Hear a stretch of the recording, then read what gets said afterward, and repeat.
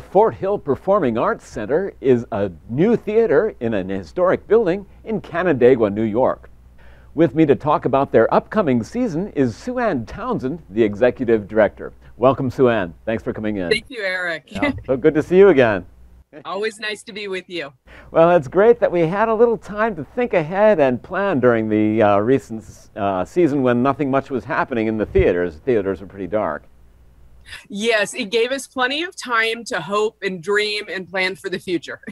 Well, you certainly have some exciting offerings coming up, and especially for fans of tribute bands. If you like a tribute band, boy, you have a good season coming up there.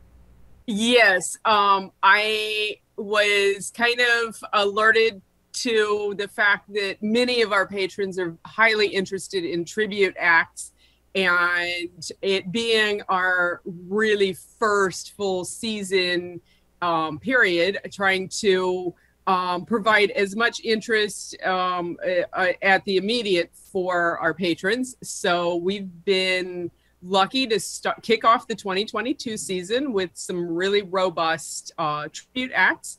We have a tribute to Elton John, to Billy Joel, to Fleetwood Mac, all on the off, and probably some more coming up.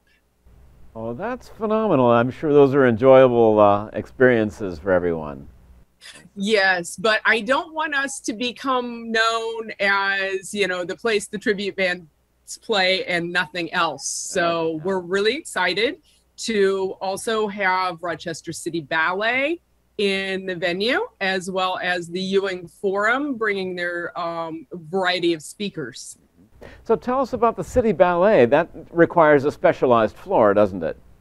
Yes, it does. And we're very lucky to have a proper floor in-house. In fact, we're very well equipped for the ballet. Not only do we have the proper Marley floor, we also have bars in-house and Zed racks for costumes and warm-up space that has a proper floor for them. And so basically all they have to do is bring their dancers, their costumes, and their music, and they're ready to go. Oh, that's fantastic. Now, is this classical ballet? What kind of works are they performing? Rochester City Ballet does a variety of works. We had them in October for a show called Terrifically Theatrical. They did the George Balanchine classic, Who Cares, which is set to a suite of Gershwin music orchestrated by Hershey K, as well as some contemporary works by Salvatore Aiello and a new work by Jamie Leverett. Next week, this being the beginning of December, next week we will see them in the Nutcracker, which is of course a holiday classic. But in 22, they'll be bringing us Carmen and Firebird. It's such exciting music, the Firebird, that beautiful dramatic Russian music to dance to. That's classical ballet. But it's not just classical dance there. You have other kinds of dance in your season, I think.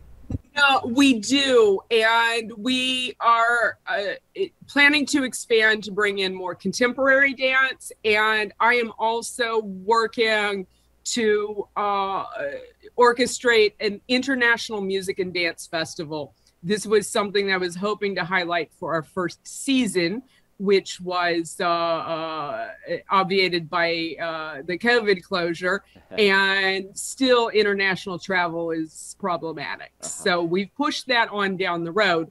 But I am definitely looking to bring in a wide variety of dance offerings, and also helping to help people travel the world without going too far. Well, now, what time of year would that International Dance and Music Festival happen? We hope to do it so it bridges the probably half of it will happen in September, October, and then the other half will happen in kind of March, April sort of thing. It'll breach the seasons. But it all depends. It all hinges on COVID and international travel when that will actually happen. Yeah, An exciting time to be planning things. So in addition to, we have the tribute bands and we have the classical dance and we have more popular dance like Stomp and things like that coming up, I believe. Yes. And we also have, we're very lucky to be able to participate in the first national tour of an incredibly fun and thought-provoking show called Makin' Cake. Right. Dasha Kelly Hamilton is a poet and an actress, and she calls herself a change maker. And she has done this absolutely incredible, what I refer to as 1+ woman show, where she relies on vignettes and multimedia presentations and her own dynamic self to do a dramatic / comedic look at race, class, and gender issues in the United States, all channeled through the metaphor of cake. And she's assisted by 2 bakers. And in the second act, everybody gets to eat cake. Well, and this is the first national tour of this show. And we're incredibly lucky being a new venue to be invited to participate in this tour. So she will be with us the 28th of January. In 22. So I see. And you mentioned that's comedic. If you're a fan of comedy evenings, do you have anything like that on your schedule? Yes, we are working on a series called Comedy at the Pack, where we will periodically feature stand-up comedy nights. And right now I am working with the booking agent. We know when the nights are, but we don't know the artist lineup yet. And as with most things, we'll be starting slow and then hoping to expand in the future. I'm trying also to plan a jazz blues series that will be inclusive of local artists, regional artists, as well as national touring artists. So, you know, it's slow growth. That's wonderful. As an executive director, you look out in advance and plan your seasons and plan for a well-rounded profile of offerings. Yes, absolutely. Yeah. Absolutely. We also were incredibly lucky to receive as a gift a 9-foot Steinway concert grand. So I also have a classical series that I am planning. And one of my goals is to see that beautiful 9-foot Steinway put through its paces on some big, messy Rachmaninoff or something like that. So that's in the process too. We recently had Rose Kieran, who is a beautiful opera singer, who was actually part of our grand opening gala and has since moved out of the region, but happened to be back visiting. And so we presented her in recital last month, which was quite lovely to get her back, because she was one of the stars of our grand opening gala in January of 20. So classical vocal recitals and piano concertos and that sort of thing might find their home at Fort Hill. I want to do everything. That's so exciting. Well, now you mentioned local artists and regional artists. Who could we look for there, like the Cool Club and that sort of thing? Yes. Our big opener in March of 20 was a local group called the Undercover Project, which was all local professional musicians coming together to play together. And so we want to be a home for local musicians. We'll be featuring in 22 the Cool Club and the Lipker Sisters, Diana Jacobs Band. Diana Jacobs Band was also another participant in our grand opening gala, and she's near and dear to our hearts. And we'll have a new album to release soon after her appearance with us. And we also have another local band called Junkyard Field Trip, and we're always on the look for local bands of high quality, of diverse genres.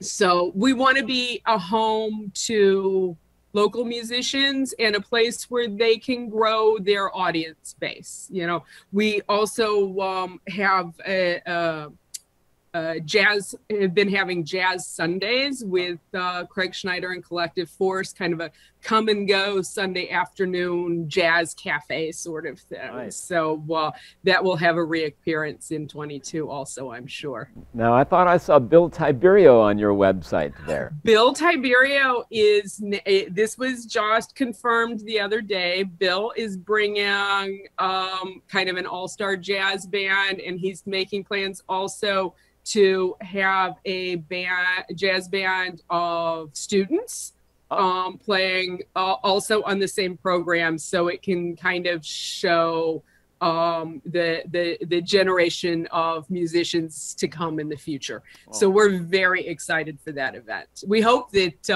that will in fact become an annual event, that we can like honor successful musicians that have come out of, you know, this region in general and gone on to bigger and better things. And is that a benefit for your? It will be. He's offered to do it as a benefit for Fort Hill, and we're greatly appreciative about that. But we're just actually really happy to have the opportunity to work with him. Sure, and you know, as executive director, you watch the dollars side of things too. How is Canandaigua as a supportive community? Canandaigua has been incredibly supportive of us, especially through this long COVID closure. We were very careful with how we managed our money.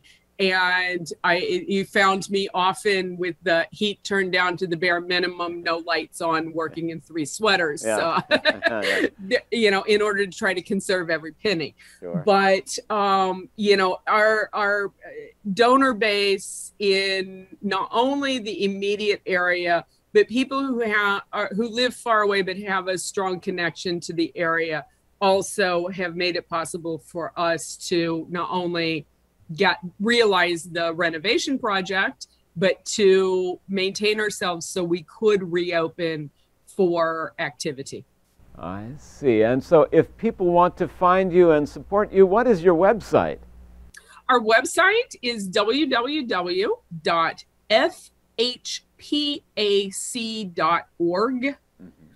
And there you will find all the upcoming events as we secure them and can release them for sale.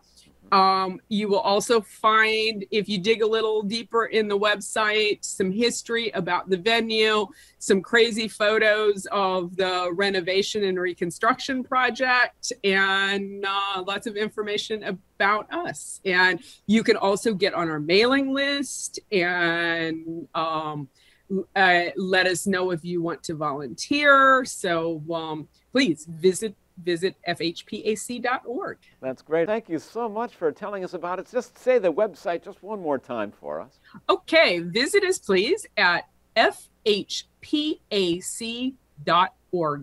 Well, it's been delightful to speak with you today, and congratulations on surviving through the calm period and planning such an exciting season ahead. We're talking about the Fort Hill Performing Arts Center in Canandaigua, New York. My guest has been Sueann Townsend, their executive director, in the Spotlight today. Join us next time. In the Spotlight is a production of Penfield Television with sponsorship from Nokan & Associates, a private wealth advisory practice of Ameriprise Financial Advisors.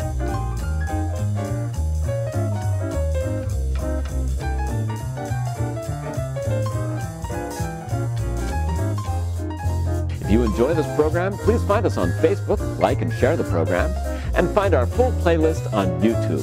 Thank you so much for watching.